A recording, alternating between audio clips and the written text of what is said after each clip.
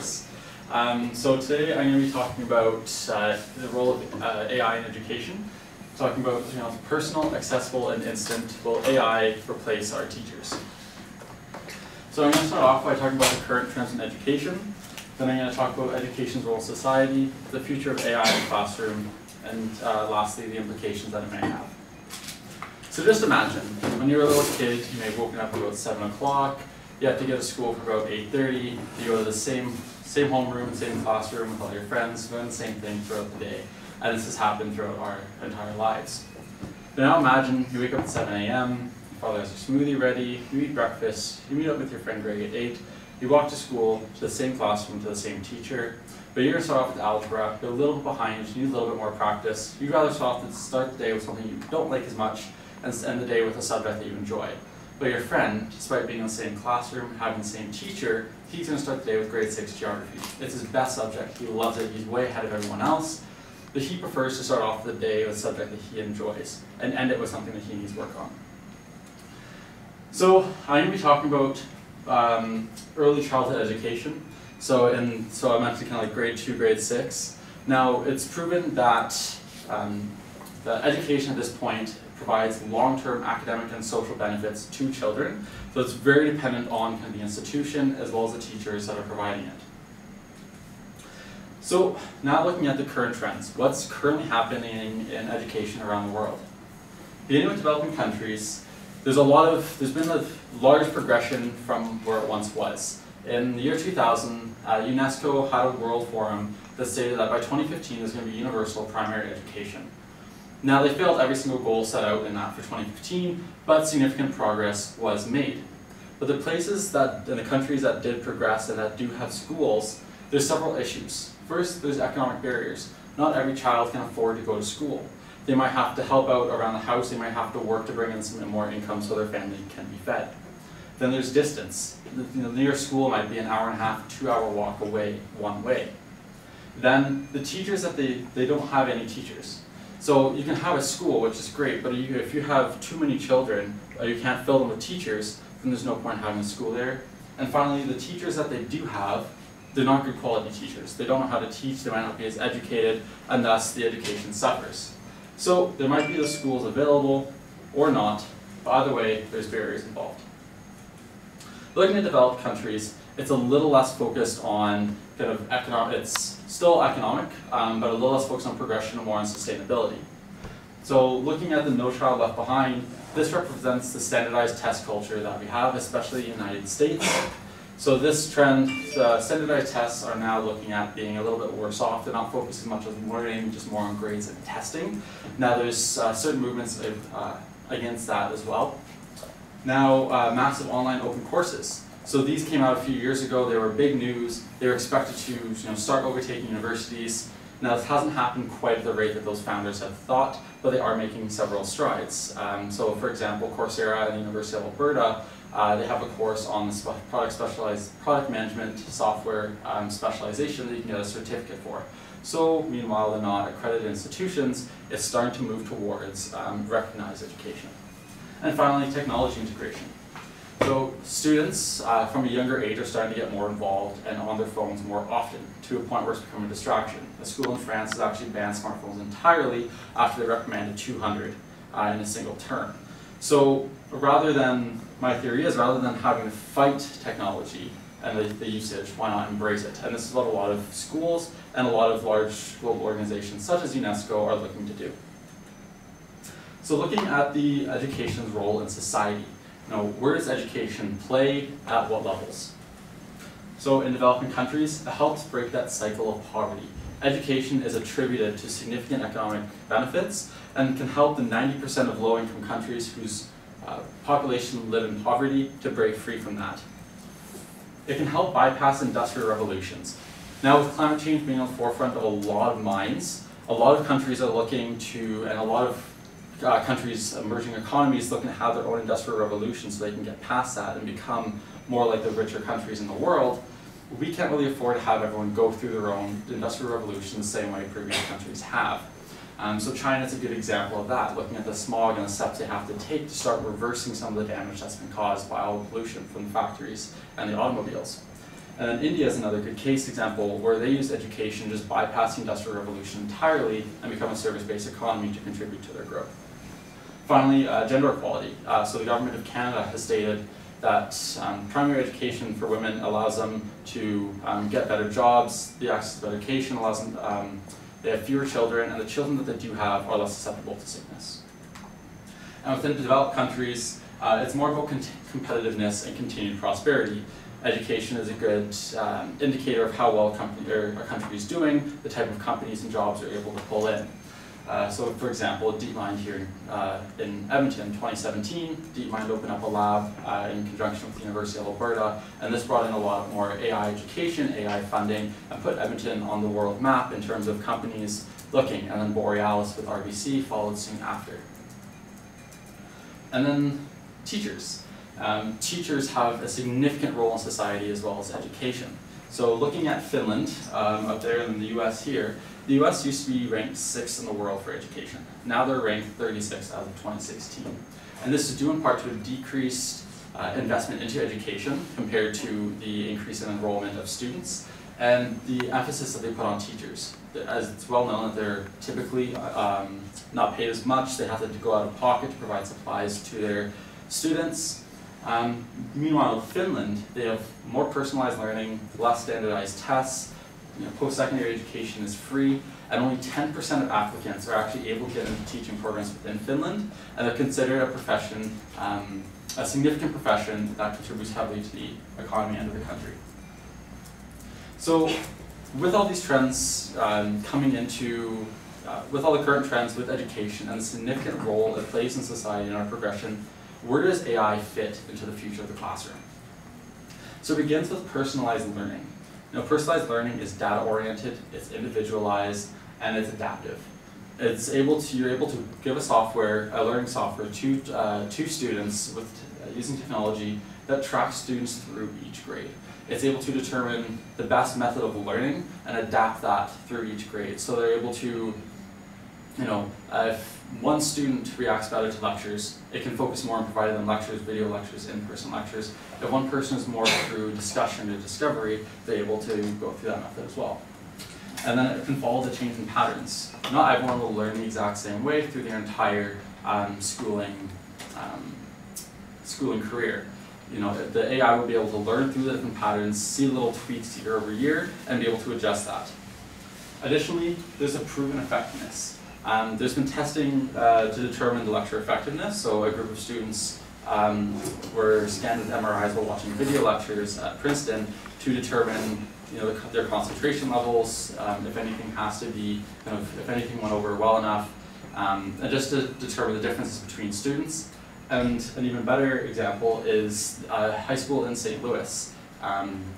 They implemented a personalized learning software that was able to track students and help them with algebra. Now this high school was primarily made up of poor and black students, and they had a 6% proficiency in algebra. So they were a little bit in a crisis, but in 5 years of implementing this program, they were able to increase that to almost 45%. And then teacher augmentation or replacement. So this personalized learning, does it replace teachers? So the short answer is no, but it does provide a lot more individual time. Now it's proven that smaller class sizes and increased time of one-on-one with the teacher is able to improve students socially and academically, as well as improve their emotion towards learning. People want to learn and they enjoy learning more often if they're able to have more time to spend with their teacher. But there is a greater emphasis on social development. So with this AI-driven personalized learning software, students are using technology a lot more and worrying less about the teacher standing up at the front of the class, writing notes. We're going over textbook examples. Teachers are able to focus more on specialized issues within students with the curriculum, and they're able to, especially with the topic of the primary education, really focus on having them integrate into society and interact with their classmates outside of their family. Now looking at global accessibility, there's two major things here, and that's technology distribution and massive online courses. Now, I mentioned earlier that teachers won't be replaced, but in my opinion, that's probably typically geared towards developed countries. If a personalized learning software is strong enough, I feel that it could replace a teacher to some extent in developing countries to help overcome some of those barriers mentioned earlier, if it's effective.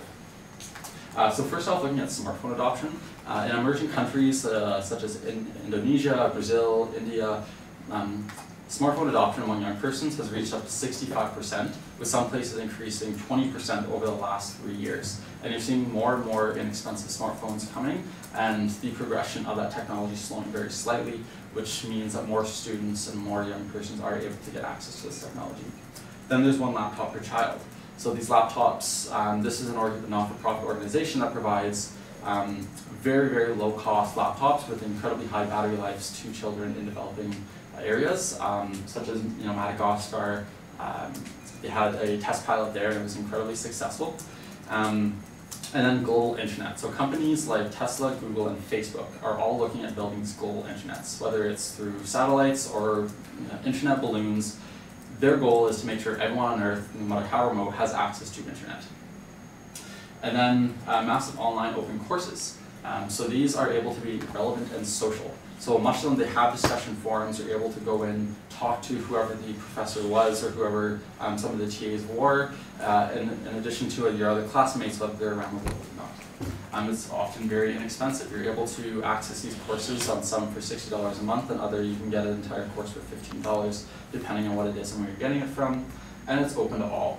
A lot of these courses are open in several different languages, and they have different learning styles that you're able to go through, whether it's videos or reading or seminars, and you're also able to go at your own pace.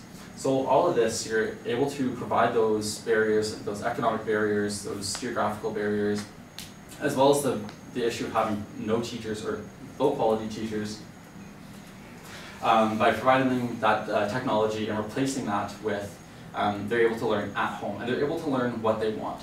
So maybe at a current stage where a child is with a family, they might have a farm. So rather than focusing purely on certain areas of geography or mathematics, they could focus on different ways to, practical ways to increase crop yields and go from there.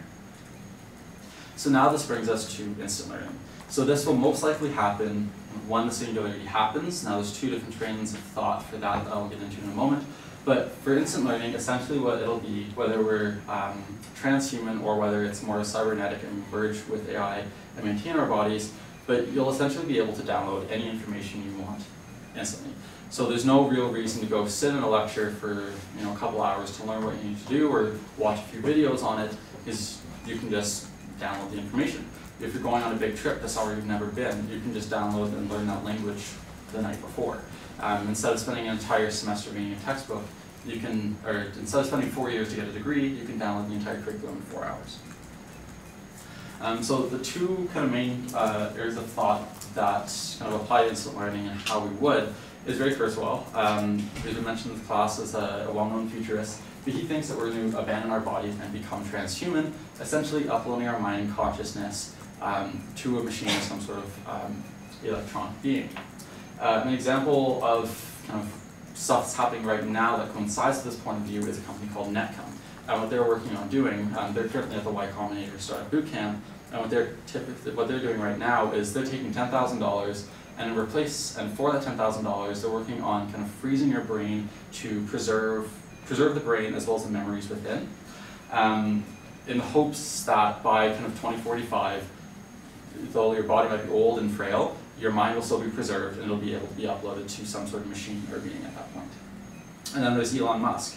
So Elon Musk he's the founder of OpenAI in addition to SpaceX and Tesla, and he's a very big believer that AI will eventually take over in some capacity, and he thinks that we should merge with AI.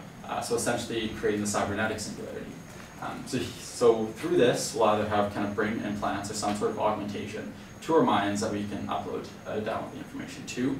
This can either be we kind of just download the knowledge right to ourselves, or another way is that we just get the knowledge as we need it. So there's no worry about having to retain it.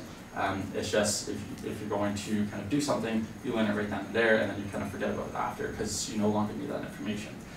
Now this comes with an inherent risk that if some sort of catastrophe does happen, that maybe the system crashes or something like a solar flare that does fry electronics, if we don't have that knowledge anymore within ourselves, is it kind of lost forever? And then he also kind of speaks on how humanity is anthill. So if we don't do this, AI might just see us as an anthill. If there's an anthill where we want to build a highway, we have nothing against ants, but we're going to build a highway. So that could be something with AI too. It could be a friendly AI, but it might see us as an anthill. If it wants to do something, it might just pave over us without having a second thought. So with instant learning, there's several implications that come with this. If students aren't going to school to sit for 6 hours and learn, they can just do everything at home, or they can be as smart as a 40-year-old by the age of 12. What's the point of having school? So that's where social conditioning comes in. School is a major part of our institutionalized society that provides a lot of social conditioning. It's often a child's first exposure outside of their immediate or extended family, and living in a rules and order-based system, especially if their parents aren't very strict or have many rules in the house. Then critical thinking and creativity. So at this stage, we might have theoretically infinite knowledge. Whether that's the right knowledge or wrong knowledge, we won't know at this point. But we have to maintain kind of what makes us human, or at least partly human. So the big thing with this is that AI might be creative at this stage. There's no telling what. Right now, it's it's highly specialized, and Sir Ken Robinson, who's a quite decorated professor of education, so the humans are inherently curious, creative, and diverse. And so this area aspect has to do with keeping that. So taking an example with AI and creativity is a lot of, using art as an example, a lot of art is kind of about how it makes a person feel looking at it and about the artist's story behind it. But if that artist is an AI, does it invoke that same sort of emotion to the viewer? So this could be an area of discussion regarding if AI can truly be creative. And this is where school comes in.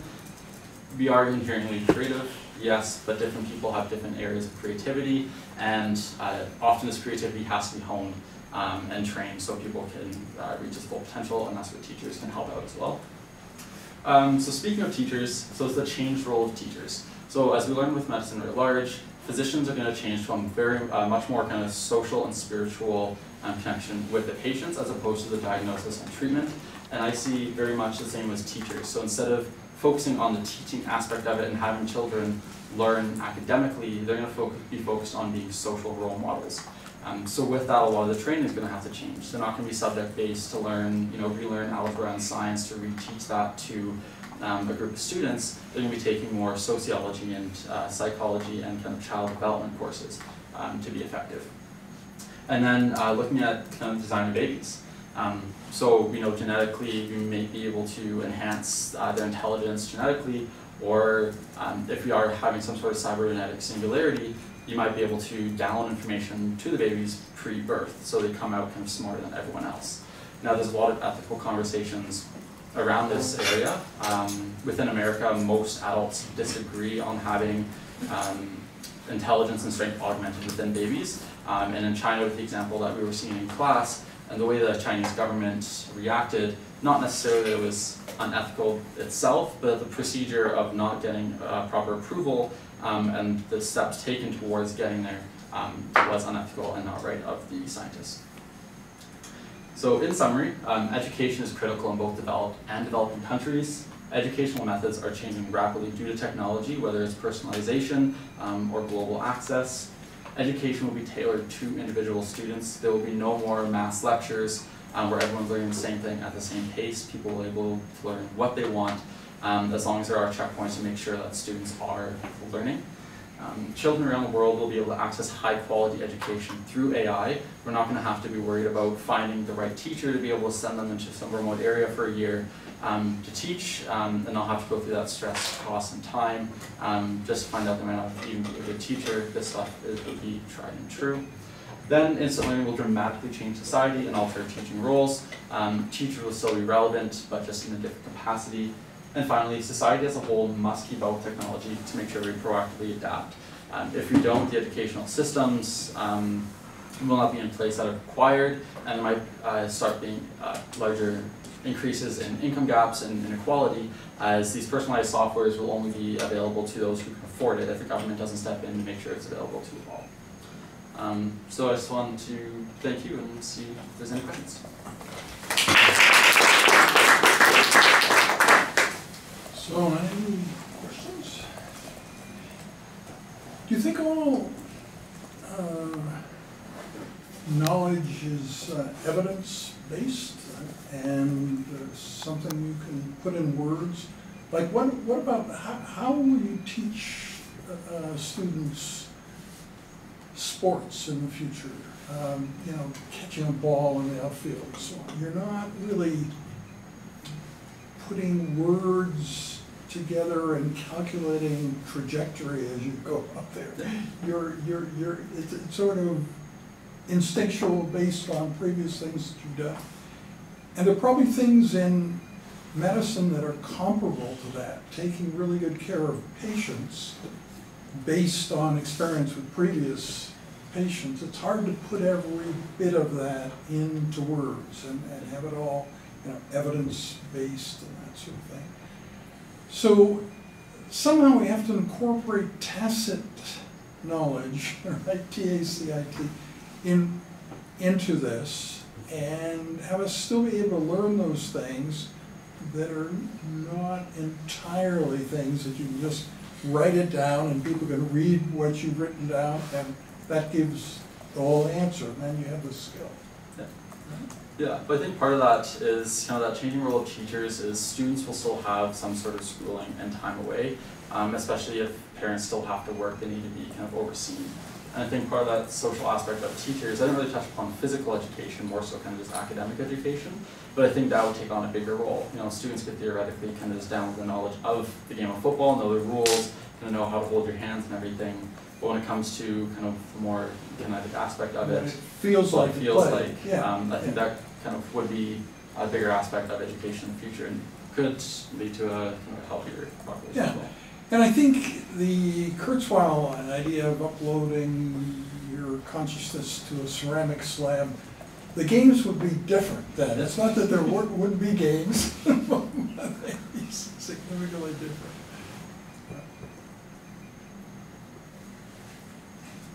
You talked about like social conditioning. It's like one of the benefits, right? Of like, so like, would I missed it? Like, would we still have that if we upload all our, like, we get all our data, we download them? Yeah. So one of the areas I mentioned was with kind of the role of teachers. So students would still go to class even with instant learning, but instead of kind of class, it would be more of a social conditioning area. So they're able to learn about being in society and stuff like that. From a behavioral standpoint as opposed to kind of a more academic standpoint, and teachers take more of a role of a social role. Yeah, so some of your thoughts depend on the technological singularity, and then you were talking at the beginning about developing countries and how this might be able to make more equitable conditions. However, kind of on that, do you think like the technological singularity will be equally distributed? And kind of if so or if not, how will that impact the access people have to these educational softwares or AI that can like upload stuff into your mind? Yeah, so I think part of that has to do with kind of the government's proactively adapting to technology, and I think it's up to a lot of those richer countries that are developing these technologies to ensure they're distributed. With this type of technology, theoretically you're able to distribute resources a lot more efficiently, and you should be able to solve things, you know, issues like poverty and those a lot more efficiently and a lot more inexpensively. So I think on the inequality standpoint, I think it really depends on kind of the legislation, the regulations that are input. So kind of like the personalized learning, UNESCO put in another 2030 plan for universal primary education another 15 years from now, and introducing a lot more technology to it. So I think it really depends on how much emphasis they put on kind of that global education, and if they feel kind of current methods in developed countries, kind of what fit in developing countries, though I disagree with that, I think it should be obviously equally distributed, but I think it really depends on what society does. I don't know if that answers it. Just to kind of follow up on that, like you mentioned that like it's kind of on the onus of governments to take that action.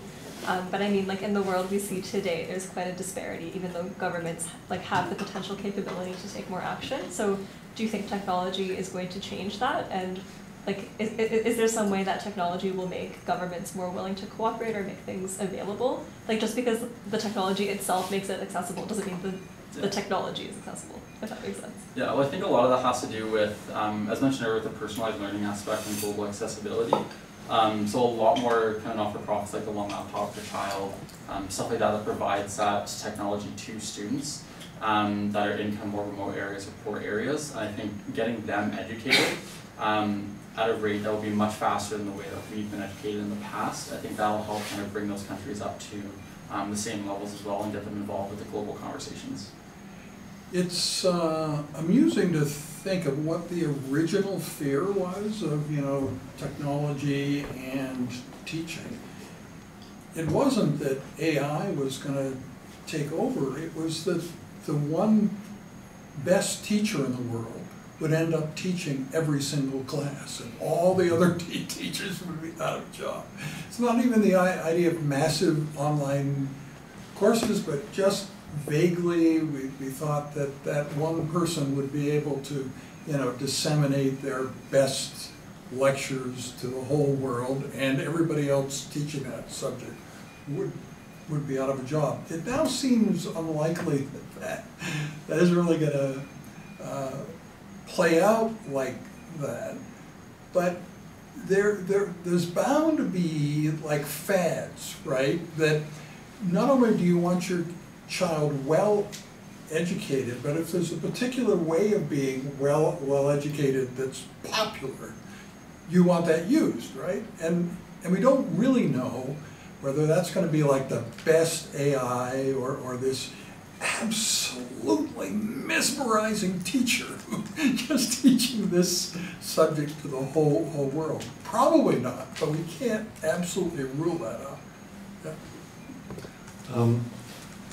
Just to explore some of the assumptions, I'm mainly curious about the content that would be downloaded, assuming we've achieved some technological ability to interface with the brain, and we can figure out what data looks like, and we can, but then it raises that question: what's the difference between mere data, facts, the capitals of the countries of the world, or the formula for certain math problems, and wisdom? And what might we know about how the brain works? I mean, there's reason to believe that the brain receives bits of data and then it creates its own way of mixing them up, and that is what builds experience and wisdom. So what I'm really curious about is whether that second order, like that higher level of distilling data, would be able to be codified and downloaded.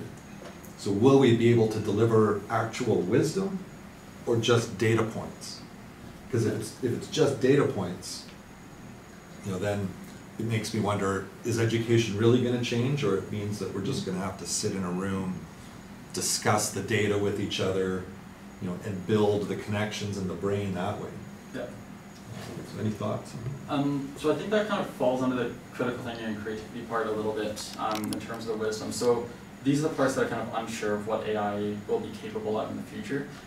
Will it be able to be, critical thinkers with the data given? So assuming with the instant learning aspect of it merging with AI, the level that we'll have to learn critical thinking depends on that AI's level of critical thinking. But if we do, that's kind of what the teacher's role would be as well, in addition to the social angle of it, would be teaching students how to think with the knowledge that they're using. And so with that knowledge as well, whether it's kind of at the point knowledge where we just get it when we need it, or whether it's 100% down and we have it all times. I think that's kind of one of the big questions that I had with the implications was, we can have all this knowledge, great, but where's the critical thinking, where's the wisdom, how are we actually using it? So I think it really just depends on kind of what that artificial intelligence looks like in 25, 30 years. How intelligent is it? Yeah. I think on a similar note to what Dr. Goldstein was saying and what you were saying about critical thinking, but also thinking about how about diversity of thought as well, because if the AI is able to also have these critical thinking abilities, which is great, but everybody would they not kind of have a similar style of critical thinking, which is good, but at the same time, sometimes you need people who think about things in different way, correct? To have, to move, I guess, progress forward, instead of kind of perhaps getting stuck in one method. So I was wondering, do you have any comments on perhaps how we can solve the problem of diversity? Yeah, that inherent diversity, just with Ken Robinson's kind of 3 principles that he talked about, the diversity, curiosity, and creativity. I think that diversity aspect will be one of those things that's quite diminished if AI does have critical thinking. We'll have the same knowledge, we'll all think very similarly, But I think that's where the creativity aspect comes in, is that humans will have kind of different inherent talents, such as the physical talents, and we'll have kind of different creative outputs that I don't think, in my opinion, the AI will quite be able to replicate in terms of what we consider being intelligently creative. So I think with that diversity, I agree. I don't think we'll be as diverse in our ways of thought, apart from the creativity of AIs. So probably in the beginning, there'll be branding, right? There'll be like different brands of AI that you can get, and they'll work differently. But just like, you know, in videotapes, you know, Betamax was actually better than VHS, but nobody bought it. So it sort of gradually died out, right? So there'll be things like that, you know, eventually we'll probably all end up using the same system.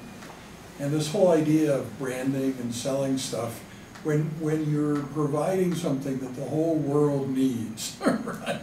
And if everybody's using the same thing, then there's some argument that there shouldn't be much of a profit in that. You know, it's just a basic human need. So we would reach that point, but before that, you know, there would be like Mac and PC and other, you know, Android and so on, right? So we go through a period like that of branding differences. But that kind of diversity might not help us much. It doesn't really bring richness to, you know, discussions. It's just sort of random, right? It might not be like true diversity of vantage points. I just wanted to add something on, like speaking of the branding thing, I think a possible way that diversity could be added is what, like, knowledge files or packages your parents or your family kind of tell you to download, like as a child, right? Just like how, you know, you take your kids to church or you take them to specific things that mean a lot to you, then those could be the specific things that are downloaded to your children, and those kind of values pass on, which are identical to everyone. Yeah. No, I think that's right. And for a while we wouldn't be the board, but in the long run maybe we would be everybody be connected to everybody else, and so those individual differences would sort of even out. Like along your guys' point, like isn't the technological singularity when like AI always has the right answer? So like do we even need diversity? We need diversity now because like no one knows who's the right answer, but at that level I think AI will probably always have the right answer, as bad as that sounds. Yeah. But as you guys are pointing out, there are multiple levels. There's having the information. I think it won't be very long before it will be true that you will always have the information that you need, but that doesn't mean that you'll be able to make proper use of it. You may not be able to sort it or make, you know, educated decisions based on having the information. So, but then you can codify that as well, and so ultimately, I think, you know, these less useful ways of using knowledge will die out. But I think even advanced AI will still have a whole bunch of questions that it won't know the answer to. Yeah. I mean, it doesn't change, you know, the high complexity. You know, so the question of exactly how much taxation should the citizens receive, you know, and you argue, you know, 30, 40, 50. I can't see an AI coming to a conclusive answer. You know, a different AI would come to a different answer. I think there will still remain these questions where the data doesn't answer the question definitively, or even if it does, people will disagree about what they hear. Or maybe you don't have the data for it to begin. Yeah, or you know, there's just too much. You don't have all the data you need. Yeah, most of the examples of AI being perfect at giving answers is making choices between two things, right? So even that is pretty tough to perfect. But in a kind of open field where you don't have any specific answers, asking a question that nobody knows the answer to. So that's a whole different deal from saying, you know, which career should I pursue, you know, where should I live, who should I marry. Those are kind of specific things. AI is a perfect matchmaker. Potentially someday, yeah, that's right. Okay, thank you very much.